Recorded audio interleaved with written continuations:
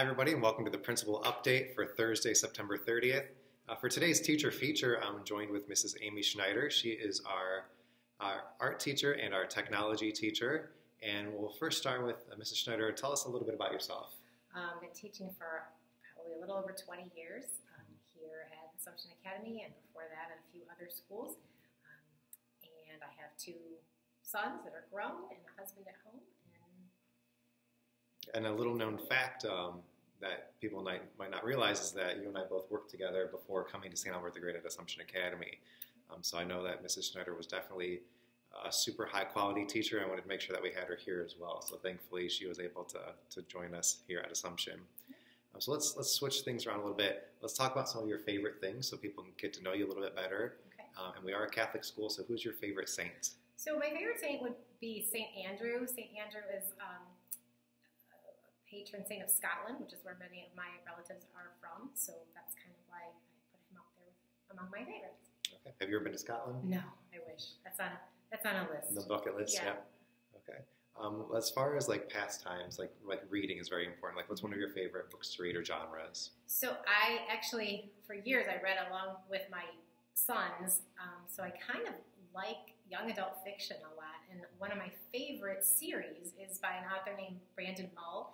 And the series is called The Beyonders, and I really like the fantasy element of that, and a really creatively written book. Okay, series. That's really nice. Mm-hmm. In addition to reading, like, what are some other hobbies that you enjoy? I like crafts. I like to knit and crochet and do all kinds of things that are it's relaxing to me. Something different from being in the classroom. Have you ever sold like your crafts? Like, yes, I've done craft shows at North Royalton High School and other ones around the communities in the last few years. So I believe the Assumption Parish is planning a craft show. Might we see a table set up? You might. We'll see. Okay. As far as travel, I know we have the summers. There's some more flexibility for teachers and educators. What are some places you like to visit? So we have friends that we visit in Florida a lot, but we also enjoy going to the Finger Lakes in New York area, like the outdoors and it's really pretty and relaxing up there, I think. Absolutely, and teachers definitely need those getaways when we can have them. Yeah. Lastly, I know this is your third year here with us. What's your favorite part of working at St. Albert the Great at Assumption Academy? Well, I think a lot of people would say it is very much like a family, but I really also like working with the kids. I don't have that so much at home with my kids being grown, and I really like being around the kids all day and knowing what they're into and what they're up to and interacting with them. That's very great to hear.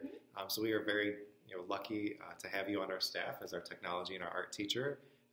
Obviously, the students have been winning art contests for the past 3 years, so we know that they're getting not only the proper instruction, but enough so they could be award winners in the art and technology.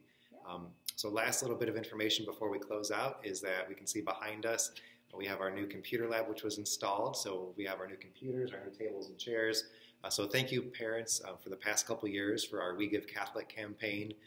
Being the #1 organization 3 years in a row. We're going for 4.